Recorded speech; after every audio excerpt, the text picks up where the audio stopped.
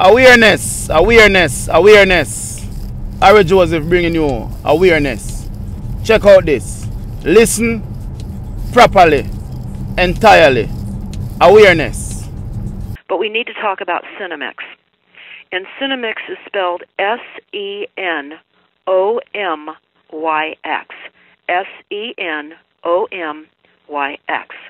And all of you listening can go to stopthecrime.net, type that in our search bar, and you will find this information. It's very startling. You're going to see photographs that are going to be very, very disturbing.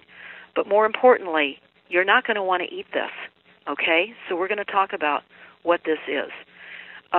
There's a list of companies that are using human fetal cells from aborted babies as a flavor enhancement in our food supply. Pepsi was busted for doing that. Pepsi was using that as a flavor enhancer in their cola.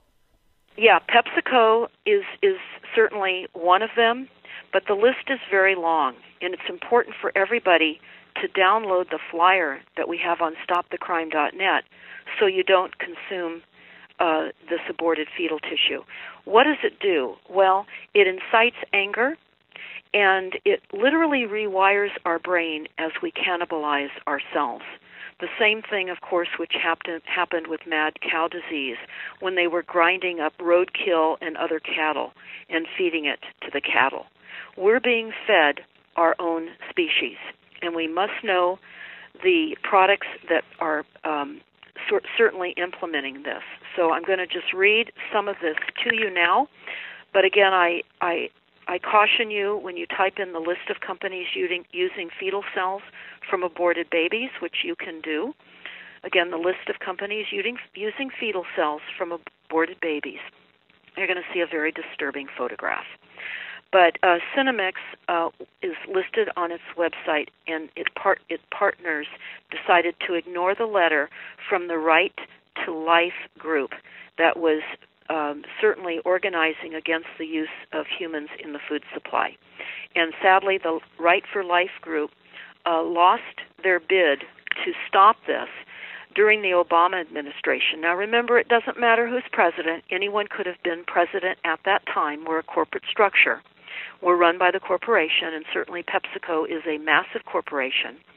So during the Obama administration, and sadly, on February 28th of 2012, the President's Security and Exchange Commission ruled that PepsiCo's use of aborted fetal human tissue remains in their research and development agreement with Cinemix to produce flavor enhancements, falls under ordinary business operations.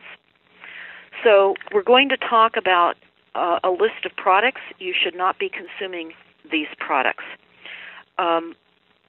All soft drinks and Pepsi, all drinks Sierra Mist, all drinks Mountain Dew, all in-beer mug root beer and Pepsi, drinks of No Fear, Ocean Spray, Seattle's Best Coffee, all brands of energy drinks, all brands, Aquafina water, Double Shot, some of the Frappuccinos, Gatorade, they go on, Tropicana, all products of Nestle, including coffee creamers, instant soups, bouillon cubes, ketchup, sauces, instant noodles, etc. Bubble gum, Chiclets, Clarets, Dentyne, Trident. There's many other lists of gums as well. You need to look at this for yourselves. They talk about Cadbury Adams candies, and they mention the original gummies and many other Cadbury candies as well.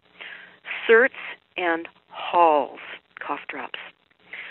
The company produces, there are also companies that produce anti-wrinkle creams containing the cells of aborted babies as well, of 14 weeks gestation.